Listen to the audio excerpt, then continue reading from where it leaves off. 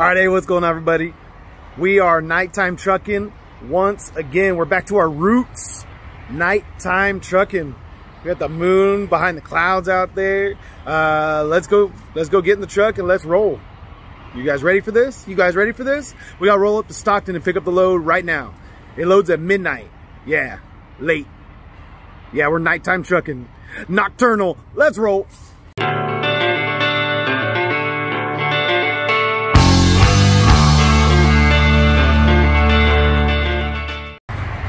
The one thing I really enjoy about running at night with this truck is that I get to run with all my lights on.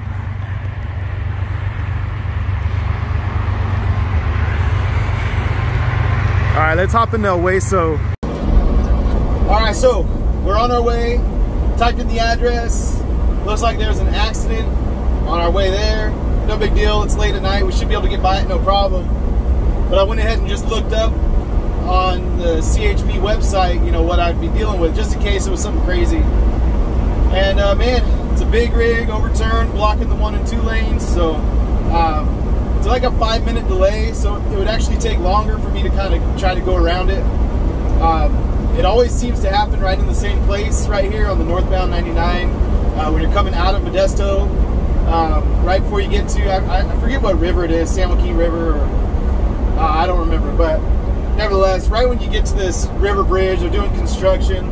It seems like there's always some accidents right there.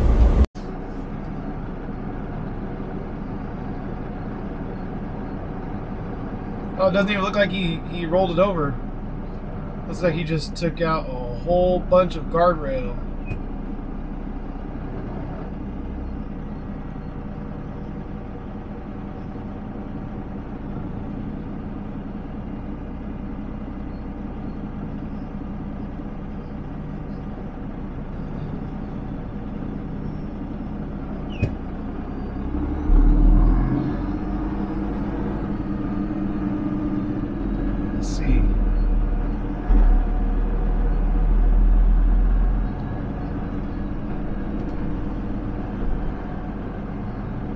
Yeah, that International, Black International, took out that guardrail, but his whole, oh, so that's what's blocking the lanes,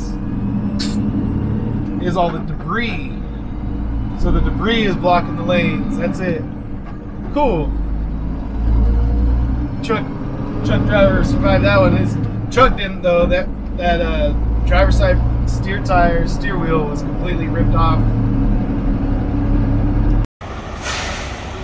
All right, guys, I don't know if you could see this on the intro, but that is an Uber Freight Power Loop trailer, and we are picking up a convoy load. So we're double dipping a little bit. This is a loadout trailer. We did that load on Friday, delivered Saturday morning. We parked the trailer on Sunday and rolled up over here to Stockton Sunday night to get this load. So we got our dock. This place is pretty busy. Took 2 hours before they'd even give us a dock. So we're not gonna make the appointment time that they have set for us. But I was looking at it on the map and it's a little market. So I have a feeling that the appointment time isn't gonna be super strict on that one or anything. But you never know.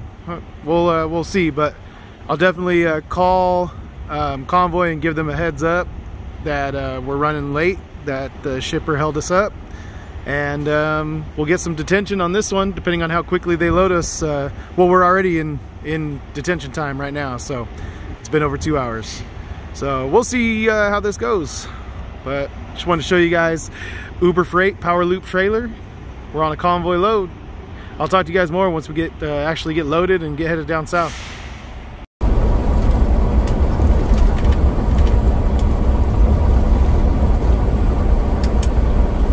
All right, so we finally got out of there. It took us 4 hours to get loaded, total. And because they have you check in, then go park out on the street, and then come back when they call you, it confused the Convoy app. So when I went to hit like request detention. It gave me 16 minutes of detention. So it's a little off. It thinks I got in there at whatever time it was. But anyway, so I'm running late to my appointment. The Convoy called me. They said, hey, we just want to see what time you're going to be there. So when I told them, 8 o'clock probably for a 6:30 appointment. And they said, okay, we just have to notify the receiver. All right, cool. You do your thing. I mean, it's one of those situations where they made an appointment that seemed to make sense. You know, load at midnight there. It's about a 4-hour drive. So load at midnight. If you get out of there by 2 o'clock in the morning, you can make it down there no problem to your appointment. But things don't always go as planned. So anyway, so I got a little sleep, and we got out of there right at 4 o'clock, and it was actually kind of cool. You just checked yourself out. You go over there, and there's a little kiosk. You type in your trailer number, and then it pulls up your information. You verify it. You sign it. They have a pile of seals sitting there. You grab a seal. You type in your seal number, and then you confirm. And then it says, okay, please grab your paperwork and make sure you put the seal on. And so I'm kind of looking around like, does it print like out of this kiosk? And then I realized there's just a little hole in the window where you used to talk to a person, right? They have the little hole where you can pass your paperwork through. Well, now they just have the printer set up just inside that, and you just reach in and grab your own stuff right off the printer and bounce. So we'll get down here, we'll get this load done, taken care of, and then get it off the truck, and then we got to take this trailer to Van Nuys. So yeah, I'll talk to you guys about the rate on this thing once we get it off the truck and once we do all that. Plus, now we got should be an additional $80 on the rate because we had to sit over there at the shipper. So hey, $80, $80. I'm not gonna whine about getting to take a nap either. That was kind of nice. Probably would have ended up pulling over and taking a nap somewhere anyway, or maybe just taking a nap once I got there, but I'll probably still take a nap when I get there. But anyway, catch up with you guys in a little bit. Alright, we are running on I-5 southbound and down, and we are headed to Taft. We are headed to Taft. They're all effing tweakers. That's what it stands for. Alright, I'm going to break down the numbers right now. I'm not going to wait till the end of the video. We're going to do it right now. Right now. So, this load, remember I'm using the Uber trailer. So it's a loadout where I'm using their trailer to haul the load, Uber's trailer to haul a Convoy load, and so there's usually more loads available to me. And if I would have waited until today to book a load, Monday, and just returned the trailer a day late, they would have charged me the $50 Uber would have. But I may have been able to get something a little better than what I got. But I figured, let's keep the truck rolling. Let's get down this direction by Monday morning. Being in LA, it'll give me more opportunities to get a good load coming out Monday afternoon, Monday night, and then Tuesday morning if nothing else. So I just figured let's just take a bird in the hand is worth two in the bush, and let's take the bird in the hand. So we did this Convoy load from Stockton to Taft. That's 235 loaded miles. So 235 loaded miles, and I bid $730. So that's $310 a loaded mile. But remember, that's not how I roll. I don't roll that way. I gotta find the other mileage, right? So there's 40 deadhead miles on the front end from my yard to the pickup. But then there's also the deadhead miles after we deliver. Right, we're going to deliver in Taft, but then we got to take this trailer to Van Nuys. So I'm going to figure that mileage in with this load. That's all going to be this one load. So that brings us to a total of 375 miles. So when you do that, that takes us down to the 730 for 375 miles. Takes us down to $1.95 per mile. $1.95 a mile, running south from the north, running the night shift. So all of that to say, it's less than ideal, but we also are we're getting the hang of this, and we tried to do a loadout trailer for the first time, and there just wasn't that many loads loading over the weekend in our area. It's not a big freight area. The big freight area is down south. Up north, we didn't have a lot loading on Saturday or Sunday. I tried to get a couple things that loaded on Saturday night, but I lost the bids.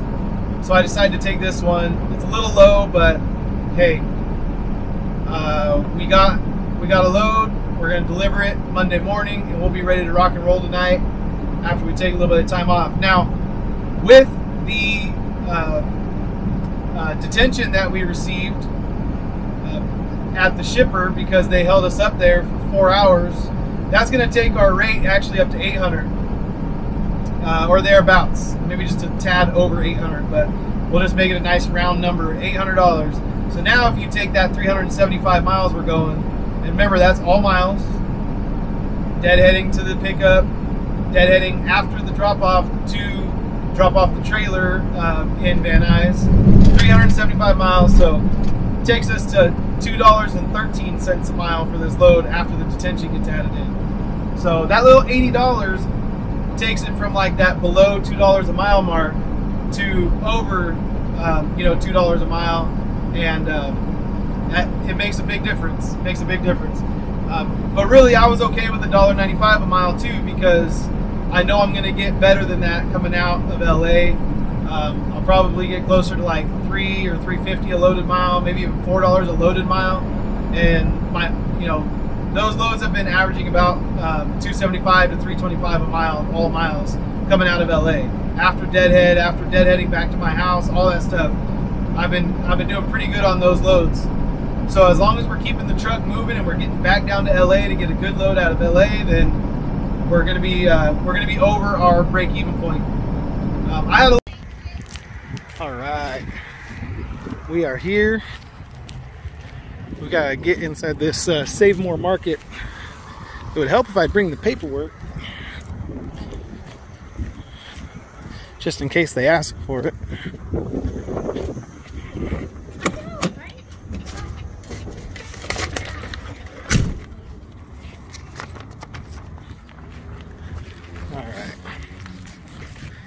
We got a little sprinklage, a little sprinkle action. So let's get in here. Then we're gonna have to hit that dock back there. I'm gonna have to flip around, and it's not too bad. It's a pretty deserted street, so we should be okay. In fact, I could probably just pull into this parking lot to get it lined up, but we'll get it going. It's not the tightest dock I've ever seen. It's also not the easiest dock I've ever seen. And actually the hard part is this slope. It's a pretty drastic slope right here. Made it a little bit difficult, a little bit challenging. All right, we made that delivery. That dock was a little interesting. It was just the slope that really got us. The trailer was sitting a little low for them to get the pallet jack in and out. So I had to drop the bags on the tandems on the. Oh, I was like, what was that noise? Someone on the CV. Anyway, so I had to drop the bags on the drives to kind of like tilt the back of the trailer up a little bit so that they could get the pallet jack in and out a little easier. But other than that, this lady unloaded me in like 30 minutes. So it took the guys with forklifts 4 hours to load me took a chick with a it was an automatic pallet jack, you know, the motorized pallet jack, electric pallet jack, whatever you call it. But still, she unloaded me in like 20 minutes, 30 minutes. So now we're on our way to Van Nuys. We're going to drop this Uber trailer at Anheuser-Busch and on to the next load. Yeah, and then we'll wrap this video up. Quick little $800. Start our week off with some freight. Start our week off, you know, pretty good. And we already got some things lined up for later in the week, so we're looking like we're going to be running this week. So it's a good thing. It's a good thing. Yeah, I'll see you guys in Van Nuys. All right, so yeah, we got to Van Nuys, and yeah, I'll be honest, this is some stock footage. This is from the last time I went to Van Nuys. Because when I got there, man, we were just in such a hurry. We were running out of time on our clock. We needed to go and pick up our next load. That 4-hour delay at the shipper kind of threw me off the schedule, and I was just in go mode. So I came right down this street right here, Woodley Avenue, I believe it's called, Van Nuys, Los Angeles. Pulled in, checked in with the guard shack. They took down my trailer number and then said, go park it anywhere. So I parked it and got the heck out of there. I'll see you guys on the next one. Next load coming up.